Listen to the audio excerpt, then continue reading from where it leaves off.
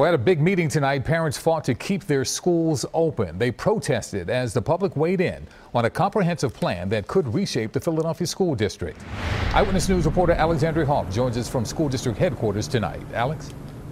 Well, Yuki, for the district, this all comes down to how to best use their resources that they already have. And reshaping the district, that could mean anything from closing schools to consolidating some of them. And clearly that comes with lots of emotion. That was on full display tonight.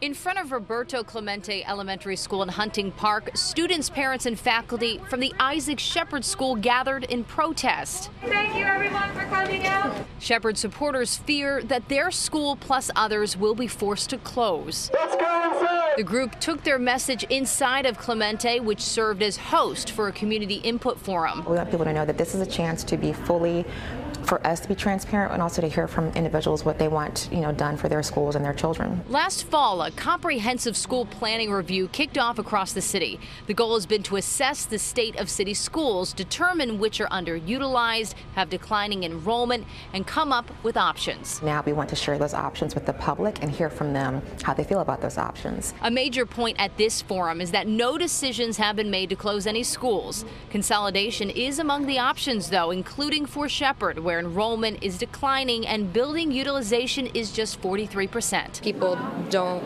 want to see our schools close. The future of 7 schools were discussed at this forum. The current phase of the review includes 3 areas of the city and 21 schools in total.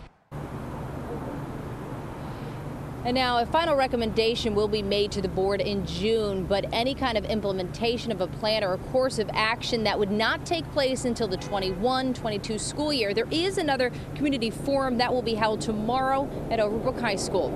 Reporting live in front of school district headquarters, Alexandria Hoff, CBS 3 Eyewitness News. Alex, thank you.